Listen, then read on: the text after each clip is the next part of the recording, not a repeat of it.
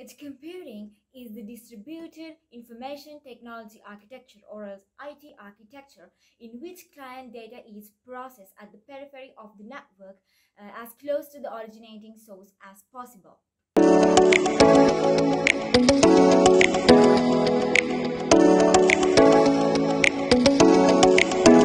Edge is a buzzword like IoT, cloud before it. Edge means everything and nothing. In today's video, I have come up with a very useful definition and some possible applications for this buzzword technology.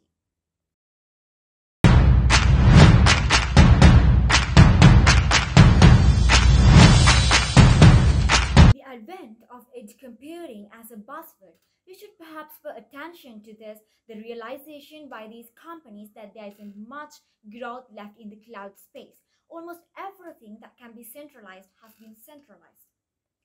Most of the new opportunities for the cloud lie at the edge. Okay, so what is this edge computing? What is this buzzword? The word edge in this context means little geographical distribution. Edge computing is the computing that's done at or near the source of data instead of relying on the cloud and one of a dozen data centers to do all the work. It doesn't mean that cloud will disappear, but it means the cloud is coming to you. Okay, let's get it this way. Data is the lifeblood of modern business, providing valuable business insights and supporting real-time control over critical business processes and operations.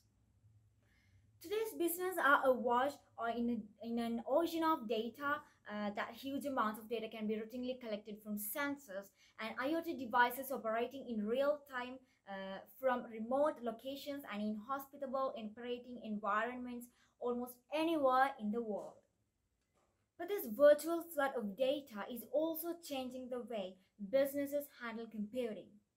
The traditional computing paradigms built on centralized data center and everyday internet isn't well suited to the moving, endlessly growing river of real-time data.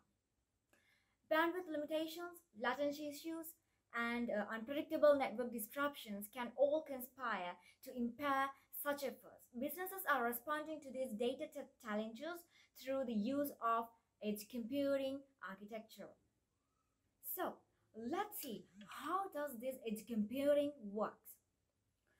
Edge computing is all a matter of location. The physical architecture of the edge can be complicated.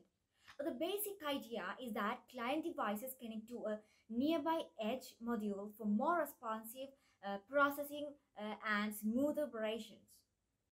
Terminology varies, so you will hear the modules called edge gateways or edge servers, among the others. Traditional enterprise computing, data is produced at a client endpoint such as user's computer. The data is moved across a WAN, wide area network, such as the internet, which is the best example, through the corporate LAN, local area network, where the data is stored and worked upon by enterprise applications. The results of that work are then conveyed back to the client endpoint. This remains as a proven and time-tested approach to client-server computing for most typical business applications. Edge computing puts storage and servers where the data is, often requiring little more than a partial rack of gear to operate on the remote LAN to collect and process the data locally. In many cases, the computing gear is deployed in shielded or hardened enclosures to protect the gear from extreme of temperature, moisture, and other environmental conditions. Processing often involves normalizing and analyzing the data streams to look for business intelligence, and only the results of the analysis are sent back to the principal data center. So basically, we can say that edge computing allows data from IoT devices to be analyzed at the edge of the network before being sent to the data center or to cloud. Now, let's see what are the edge computing's use cases.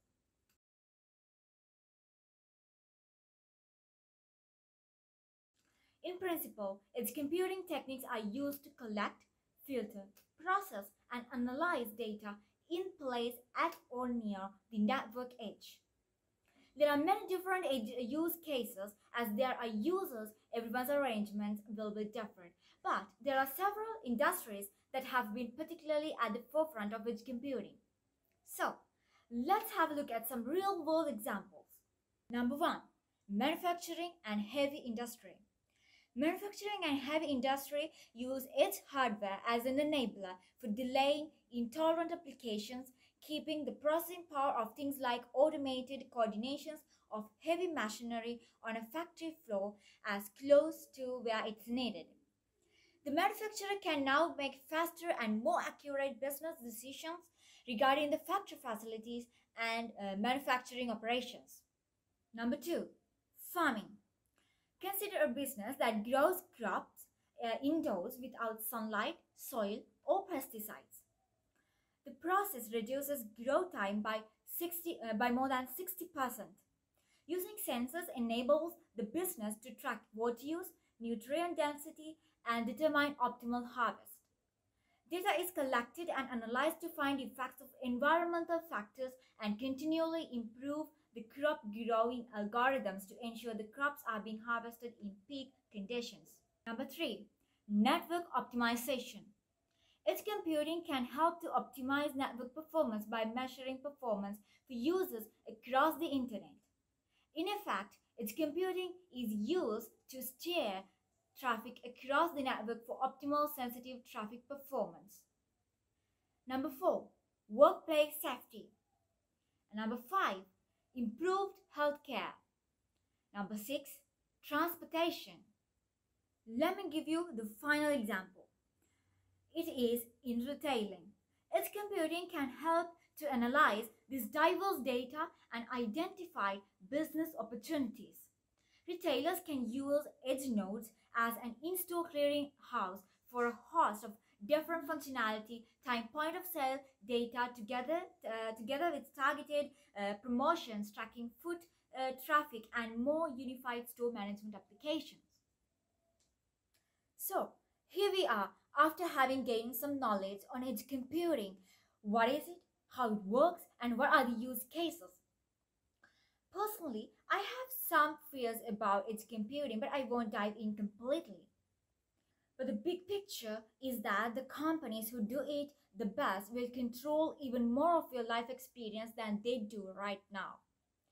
In the case of when the devices in your home, garage are being managed by Google, Amazon, Microsoft, or Apple, you don't have to worry about security, updates, functionality, or capabilities.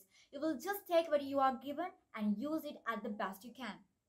In this worst case world, you will wake up in the morning and will ask Siri, Alexa, Cortana, or Assistant what features your corporate overloads have pushed to your toaster, dishwasher, or car, or even your phone overnight.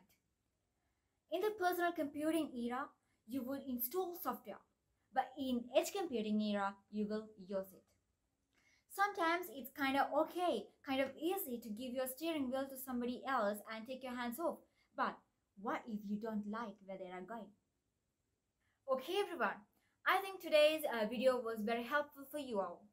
And I'm hoping to bring you another interesting and a trending topic in my next video as well. So, if you are still new to TechSIS Circle, go ahead and subscribe us and press the bell icon so that you will never miss any of my new videos. And don't forget to hit the thumb up and just comment yourself down in the comment section. And if you want to go through my previous videos as well, you can find the links down below in the comment section. Okay, so until we meet in our next video, bye bye. Thank you.